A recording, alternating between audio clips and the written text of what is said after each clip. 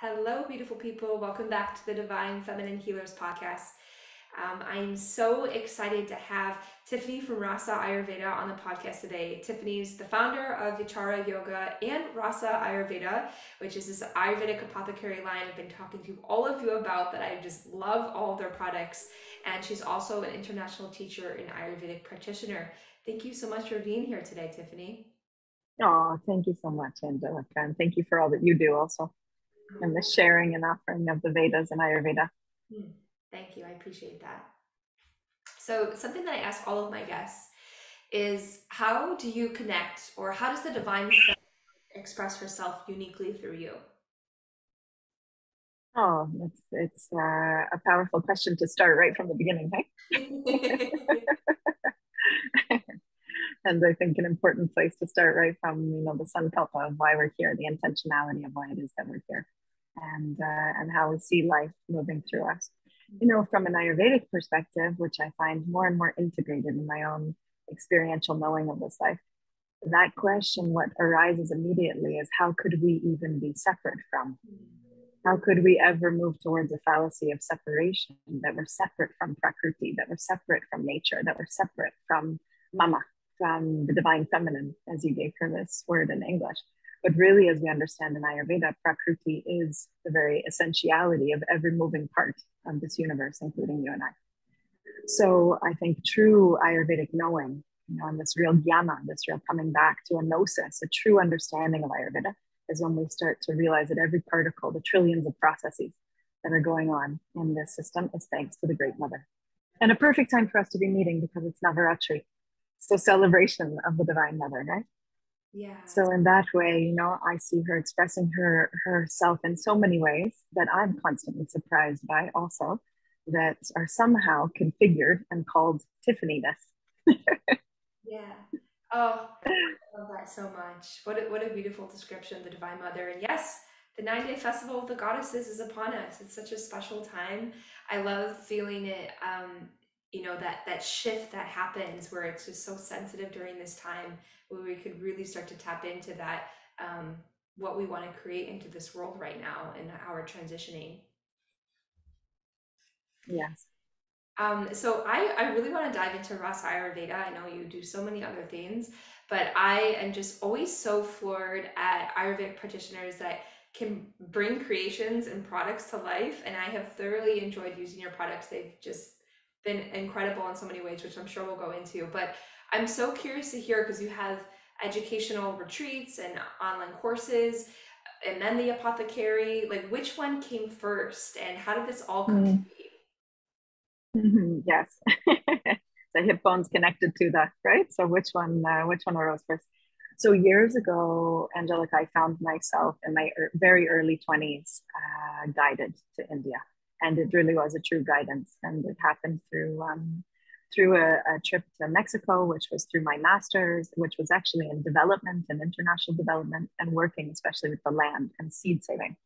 And what occurred during that time was a lot of things directed my energetics to India, but not because I had any idea about Ayurveda or really about the depths of the Vedic tradition that I was about to become found by, if I can say it in that way, that started to enter into my heart. And so, in going there, the first things that touched me were yoga and meditation. And I spent a good 5, 6 years before I returned to Canada, even for a visit. And it continued from there. And so, really retreating and studying extensively and living and immersing and really coming to a great questioning of existence. I mean, the whole intentionality behind all of these offerings. Who are we and why are we here? I Mm. mean, that was the primary beginnings of it. So, it was my own self inquiry that brought forth then the longing to also share the little tiny bits, the limited competency that I could to anyone around me who was asking. And that's how it arose, was people started asking. And one of the places that I especially found myself called towards this Dharma was around the relationship between the health of this embodiment, food, and consciousness. So the yoga of also our diet and the impact of that on a global scale in holism, how we impact this earth and the great mama, and also individually, how this impacts the lens and the way in which we come to our lives and we know who we are. And I thought, well, I could study holistic nutrition or I could study dietics, conventional dietics in a Western context. But why not Ayurveda? I was so immersed in at that time already sharing and teaching yoga meditation. And I just thought I would take, at least a little bit of a deeper course. And you know how it is. So I took a little bit and then a little bit more and then a little bit more. And when I say take, actually, it's probably not the right verb to use. I really was blessed by, I felt so given to. So that already started. I had already been seeing Ayurvedic doctors in India because, of course, it was part of the entirety of being touched by the Vedas. But I never had the intention to be a healer, to have an Ayurvedic clinic, to teach Ayurvedic programs, or to have an apothecary, anything like that. In fact, it all came one step at a time in its own divine grace. And so, yeah, the first thing was the studies and the love of it. And then really the blessing, which I would say there was an impactful moment when Dr. Ladd said to me in Gurukula, now you need to open a clinic. Now it's time. It's time to open a clinic, not just, teach it in programs or in teacher trainings or see people, in mild ways, but you need to have a clinic. And so about 2 months later, I came back to Canada. I opened my first space to see people. I started to have a mobile clinic also because I was teaching a lot around the world. And from that place, Angelica, what happened was in Canada, we really had such a limited source of good quality Ayurvedic medicine. And I would bring things from India and from the US and from the few sources I could get in Canada. And so I started to make things specifically for every single rogi, for every single patient. Wow. Started to make things for them. And then I would leave to teach elsewhere in the world for some time or however it would move. And I would make them, or they would ask me formulation or, we would try in these ways. And that's how Rasa was born. And I said, okay, we need to have just something small, at least in Canada, for my clinic specifically. Little did I know that this wave and the blessing of Ayurveda would start to spread as it is, and that so many other people would want to be part of the Sangha, be part of the community and part of this movement. So that's how it's moved, and it continues to grow because it's the divine feminine. So she's growing and dancing and pulsing, and I'm trying to keep up. That is such a beautiful story and like such a great next question after talking about the divine feminine, because you were just answering to the flow of nature. I mean, if you would have thought that, oh, here, this is going to be your life and this is the road that you're going to take, you would have been like, you're crazy. Like, that's not going to happen. You really have to take it step by step and surrender. And then you were really just tending to what your people needed and responding to your community and living into the flow and making that creation from it. That's such a beautiful expression of it. Oh, thank you. Yes, it feels to me, I mean, I say thank you, but it feels beautiful to me also, not to witness it and to be asked to be a part of it. I feel often in awe that this whole thing has asked to be and included me. Yeah. And I love that your first taste of everything was in a retreat, and that very much is a part of your offerings. I love to hear more about your retreats. I know we were talking last a couple of months ago, you were on a silent retreat, which I've never been on before, but I'm so curious to hear. I can only imagine the amount of depth and inquiry and expansion that happens in those times. So if you want to speak more on that silent retreat, or if there's other retreats that really stand out to you that you want to speak on, I'm open to hearing. Yes. Yeah, that's really water for my soul also, Angelica, because I feel that the knowing, like the true knowing of Ayurveda, like what it is to be alive, really what this life is, or the true knowing of yoga, what it is to be impartial, to be unseparate, to be whole, or the true knowing of what it is to be as meditation, not to do meditation. They all come from taking times of hibernation to be in our own stillness, to be in our own quietude. It's already here, and already apparency and already isness starts to reveal itself when we can just, in simplicity, in a certain effortlessness, be with ourselves, not learn a whole host of new things, but really tap into what's already learned, what's already wisdomful. So for me, retreating is so informative. It informs my soul. It's water of my soul. And then, of course, there's the dynamic aspects that, many times I find myself also resisting, that why has my life been chosen to be so dynamic somehow, to really manifest in a lot of ways, because I love retreating so much. And a lot of my 20s and early 30s were spent in that way, actually, in a lot of retreat. And then the emergence of sharing would come from these times of retreat.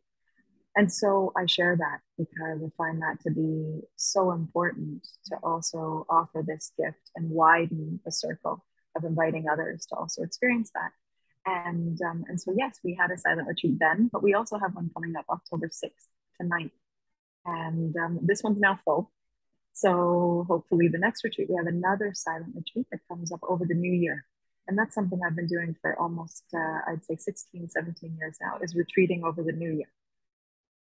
You know, even retreating over my own birthday, taking those silent moments. When we're present, we often think we have to make a big party of things.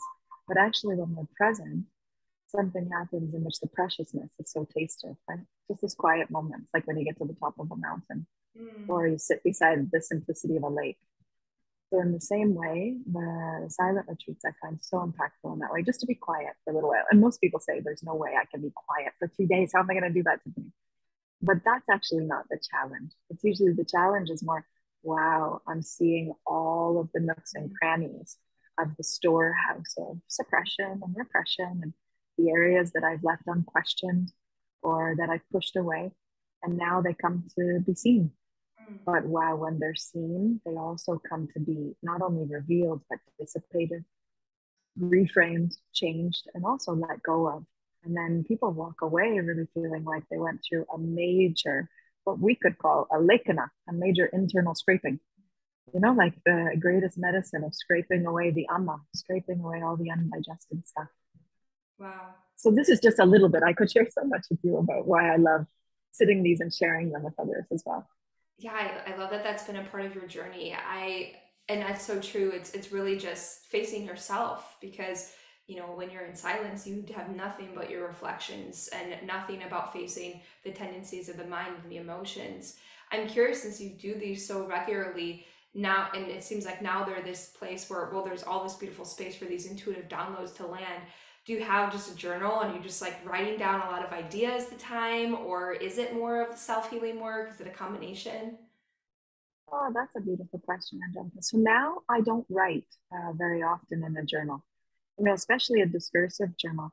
I let the things move through, and it's a funny one. You know, I also love doing dark retreats. So dark retreats, or in the Ayurvedic tradition, we call it Kuti Pravashika, or in the more of the yogic tradition, it's called Kaya Kalpa. So you go into this full darkness. It's a powerful practice. And I hope on the land that last year I began to steward and where we have the Vichara Shala, where we have this center, I'm hoping we'll build a dark retreat soon as well. And in dark retreat, I have a funny story for you, which is the last dark retreat I did, which was for a week. I wrote an entire book, or at least the manuscript for it. But In the in dark dark? retreat, you're in dark. So I used a ruler and you know, Oh, you're writing everything. And when I came out on Angelica, I thought, okay, I've captured it all. And it was all writing on top of each other. Not a single thing was legible. oh my gosh. And I thought, what grace, you know, it was just the clarity of this needed to move through to be seen. Those things need to be seen, but not necessarily yet to move into a codified, manifestation. And in that way, I let things be, you know, not too much movement with them until they really make themselves visible and asked for again and again. And somehow I know this is a different method than others move with, but no, I don't conceptually write a lot of things down anymore. I kind of move with as she carries, you know, and as she asks. And I think each one of us has our own way. You know, we have our own dharmic flow. And I used to journal a lot more, but no, it's not how it moves now. I love that because I feel like that gives such a good idea of detachment from it because, we almost have this like fear response or this urgency response that comes up when we have an idea and like, I got to act on it and really put it in. And there's this level of trust in that where I trust that this is a real message that's going to come through again and my own timing on this. Does not, I don't need to jump on this right now. Yes, exactly. Exactly. Yeah, something about that, which of course in my Pitta nature was something that had to be learned over the years because I would be more impulsive, you know, I would move with things quite quickly. And so there's been more of a slowness, which I've been enjoying.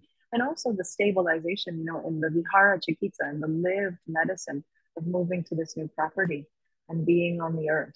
Mm, Everything has slowed down and stabilized. And that's been just a medicine in and of itself to watch the seasons, you know, mm. to watch the natural revealing of things, to watch how things need to take their time for fruition, right? So Oh, Mm. I love that so much. I hope you can come here sometime, I Angelica. You're really so do. welcome. I honestly just heard about dark retreats, and it really interested me. It like sparked something in me like, whoa, I couldn't imagine doing that. And Yeah, whenever I have that yeah, feeling, I know it's something that I have to do. yeah. So I love that you are going to be offering that. Mm. Um, Yes, I hope so. yeah, so you embody Dharma and just naturally what you do. It's expressed in everything that you do. But I'm so curious how this uniquely is expressed through your apothecary. Yes, I think in the apothecary, and I love your questions, Angelica. If we were to say how Dharma is there, you know, I might get some flack sometimes from really traditional Ayurvedic doctors that say these aren't the traditional formulas, for example. But from the beginning, with what we were offering, I could only move from what was of the deepest integrity in my own being and heart and soul, which was that I wanted the Ayurvedic principles, which, as you know, the principles of being as closest to nature, and by being closest to nature and then as unadulterized, so whether it's the herbs or the oils, etc., unadulterated, also that they be local. So we often think of Ayurveda as Indian. Somehow it's become synonymous, in fact. But yes, it's emerged from the Indus Valley. But to make it truly applicable to embodiments here and now, we also have to be inclusive of the Ayurvedic principles in the here and now. So Western herbs included. Of course, we always considering the rasa, the pitta, the virya. We're considering the entirety of the dravya guna. We're considering always the substance and how it's affecting a specific constitution, etc. So we know all of these things. But I knew for me, it needed to be organic. So things needed to be organic. And that's why Rasa is entirely organic. Even though not everything is certified organic, we stay in that commitment. So it's not any kind of greenwashing. We can just say, we're organic. You can trust us or not, but it's not so that, we can be on every organic shelf. It's out of integrity again, and out of this dharmic commitment. Also, we have some things that are wildcrafted. So if we are going to use any herbs, for example, like jatamansi, spikenard, which more and more needs to be cared for in the Nepali Himalayas, for example, we make sure that it comes from beings who wildcraft that herb in the sustainable ways in which it's allocated, in which it's allowed, for example. Right? So being very clear about all of these principles were so, so important for me.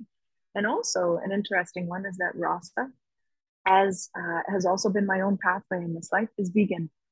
Mm. So whether we use the label of vegan or plant-based, but really the minimizing of harm has been such an important pillar in my own life since I was a child.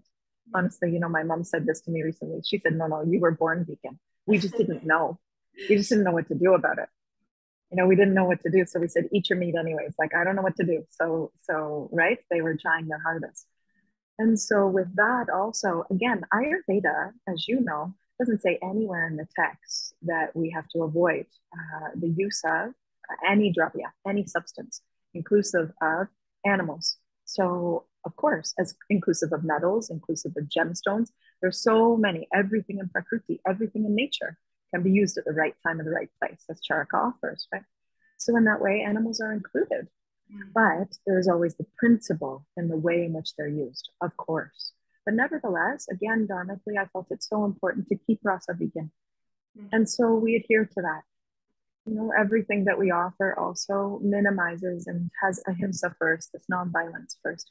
And it's not that I don't support, and also if people are looking for some of the traditional formulas that involve, for example, bone, or traditional formulas that might involve milk or ghee, etc., then we also have availability to suggest or to point people in the right way.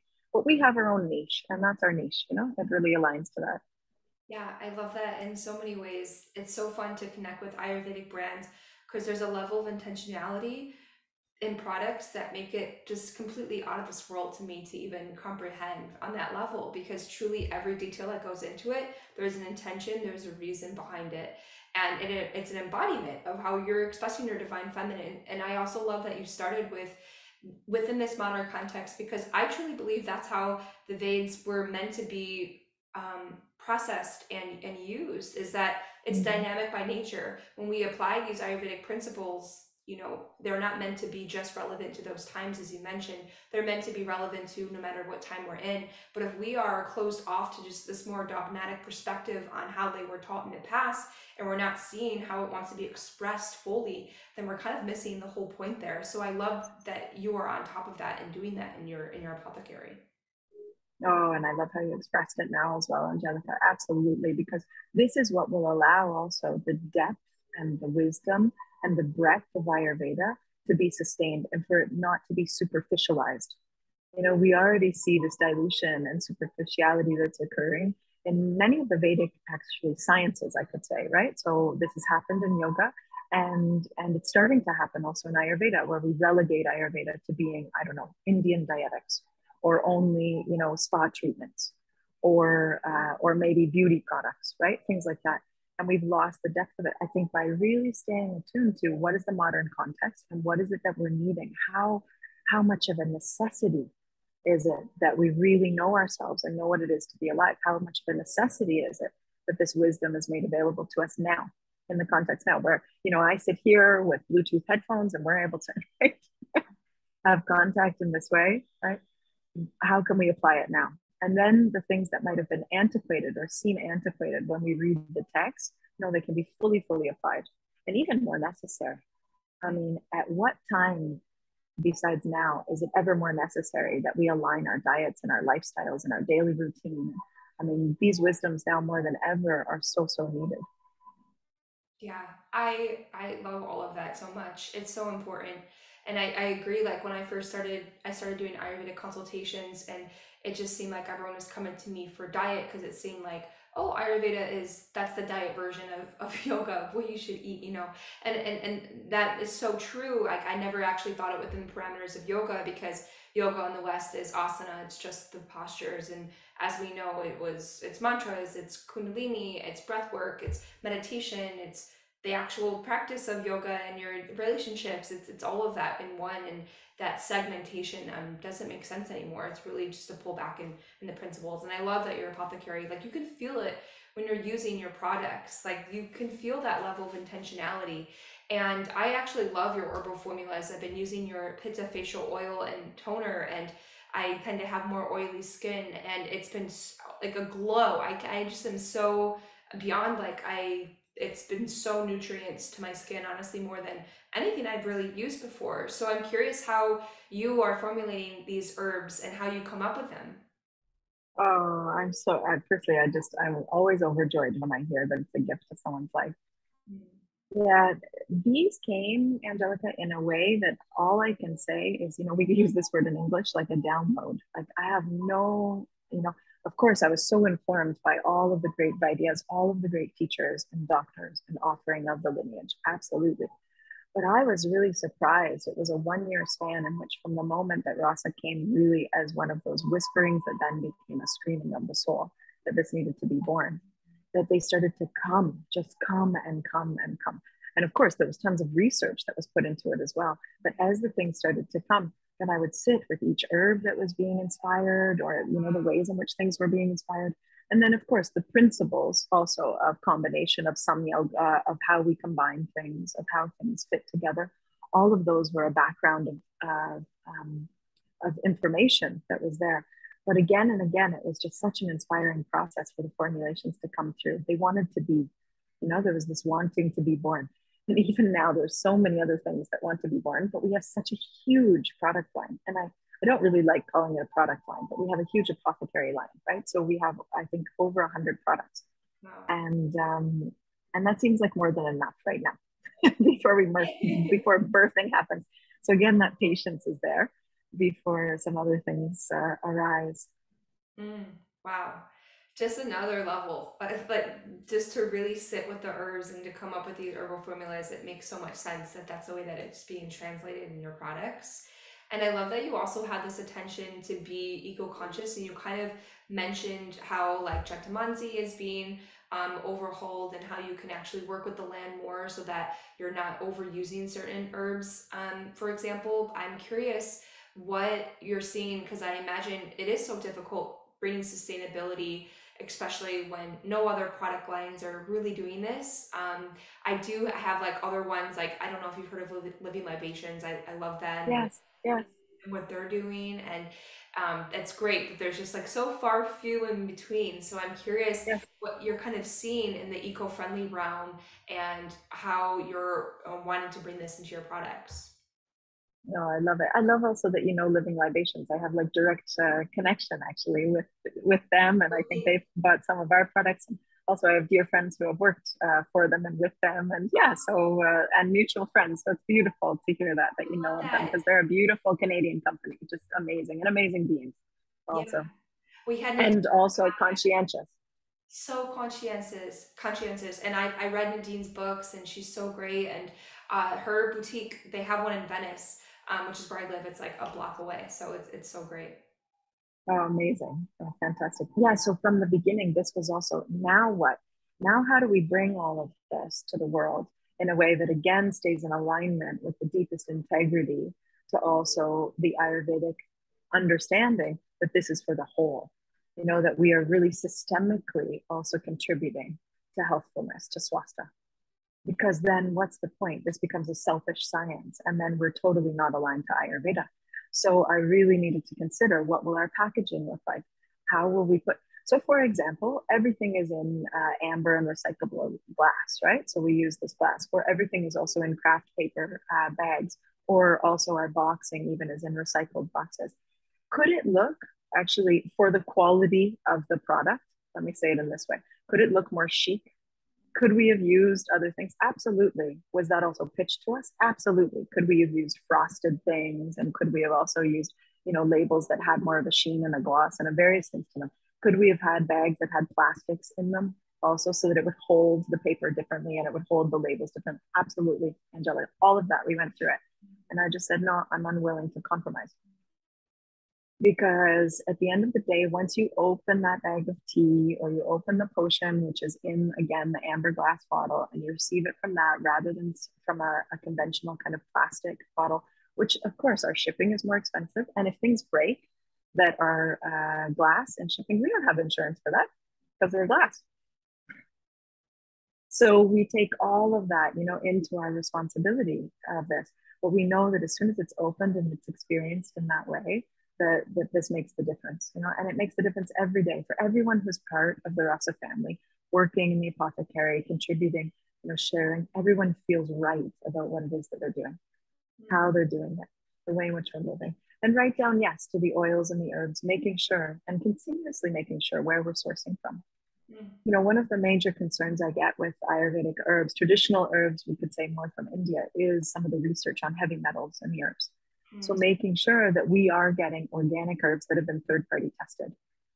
This is really rare because a lot of these traditional herbs, so we're talking about things like manjista or brahmi, for example, right? Some of these herbs we've heard of, amalaki, I'm using more conventional, or let's say more well-known ones in the West, trifala, whatever it might be. A lot of them have contained heavy metals when they've made their way towards North America and when they've been tested by the FDA. So we're making sure that we're sourcing really organic ones that have been third party tested, and we know the quality of that. So, in all of these ways, as much as we can, making sure that our sourcing also is so Ayurvedically aligned to love and to grace and to consideration of the land and its peoples. Mm. It's such a true testament to Dharma. And like I said, when I had other Ayurvedic brands on there, I don't know if you've heard of Farm True Ghee. I've had them on. No. They create such wonderful small batched ghee, and the way that they do it, and it's just a premier level of ghee that they create. And there's so many times like Whole Foods and these big companies reach out to them like, we want to expand it, but then that would lose the integrity of it.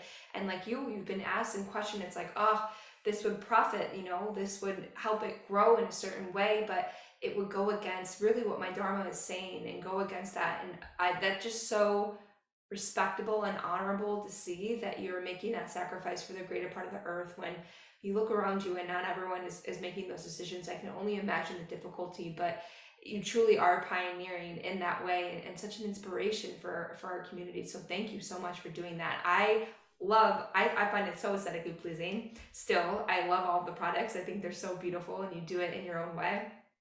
And I'm curious, I don't know if there's certain products that you're like bubbling up to the surface. I know you're feeling hands full with 100, but any directions that you see the apothecary line going in the future? Mm. There's always the hope that also will include the little beings.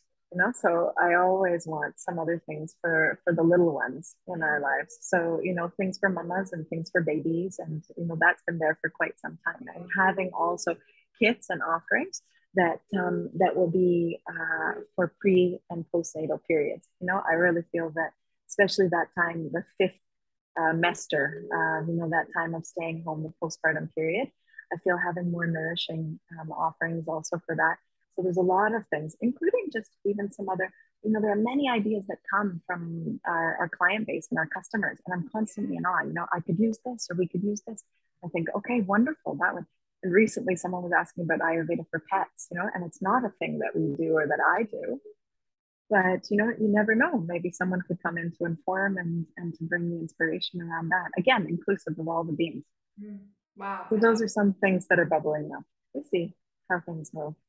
the postpartum sounds so incredible. I think that so many women are awakening to how important that transition is and how we kind of overlook it and don't really take that moment of pause. And those products would be so nurturing to them and really help them to come back to those Ayurvedic rituals that they can do to heal as they move into that whole new identity. It's such a huge identity and a Mm-hmm. shift. Like it needs to have its own visibility, like really Yes, understanding and taking the time to treat this as a different stage of my life. yes, yes, yes. And imagine if, we had kits also that mama or grandma could buy so that they really have an at-home support for the new mother and baby. Like really, okay, we're going into 40 days. Here we are. We've got everything for it. Yes. So I often have the vision for something like that. Oh, I love it so much. I know you have, again, like not just the apothecary line, and I know we won't have time to talk about all the other hands or pots your hands are in, but if could just start by telling our community a little bit more about outside of Rasa Ayurveda Apothecary, all your other offerings. Yes, I don't really know how this embodiment goes throughout its days with all the things that are required. So there is the apothecary, and of course the vision and everything that moves there, and the education, and then also clinically, I see individuals both online and also in person. And then there's an educational component. So either seeing people in consultations, but also the educational component is especially I offer teacher training, sometimes in yoga and Ayurveda, but I also offer my kind of flagship program is this 50-hour Ayurveda immersion, which is a 16-week class and it's online. We started it 2 weeks ago. So every week we have 3 hours together. And I just love this. We have hundreds of people coming from different places around the world and sharing really from the 101, but really the depth and the juice and the intentionality of Ayurveda and the already isness, like I began with reminding people that this isn't some concept and map from somewhere else that now they have to ingest and figure out and learn, but rather revealing our already knowing of what it is to exist and really live in our alignment. So giving them this experiential time. It spans over about 3.5, 4 months, and that's another thing that I do. And then I also share meditation and yoga both through our little shala. So we have a little yoga studio here on site and the retreats as well. So offering in that way in various forms. Some are classes, some are ongoing series, and some are also privates. I work with a lot of people privately as well in yoga meditation who are looking to deepen in classical practices, which is one of my first loves as well. So that's what the day looks like, as well as all my other joyful, loves for life. I'm an active person, so I love, so many things, every way in which I can also move the body, my own sadhana, but I also love, it's beautiful here, as I was sharing with you, in Quebec, where I live now. And so I'm out on the trails, whether it's hiking or cross country skiing, or, occasionally getting out on a bike or on the water paddling. Also, there's a lot of offerings to just be with Prakriti here as well. So that's a little, you know, offering of what it is that my days more or less look like. So beautiful. I'm going to have all of that linked in the show notes so our community can get to know you and work with your beautiful offerings. They're so magnetic. And I think this is also really inspiring. I call all of us soulpreneurs. I have a lot of new members who are starting to build their spiritual business. So this is so inspiring to them to see what can be really possible. And this beautiful world that they can create for themselves is so beautifully as you've created. And I'm so looking forward to hearing more about your retreats and possibly joining. That would just be such a gift.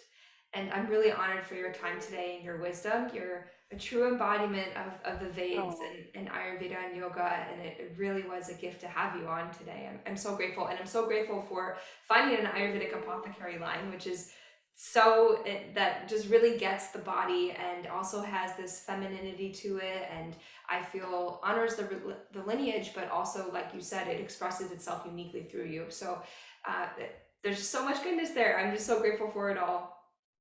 oh, I'm really touched, Angelica. I'm also touched just for the contact with you. Also, it feels like when we find Sangha sisters, ones who also have the vibrancy and the radiance to be in the offering and the Dharma of sharing. So thank you also for all the work you're doing to share, inclusive of this moment right now, which is through these podcasts. I mean, so juicy and wonderful. So thank you for that as well, for all that you do. Oh, I appreciate that. So felt. All right, Mhm. everyone. I'll have all of that linked in the show notes so you can find it. And we'll see you next time on the Divine Feminine Healers podcast.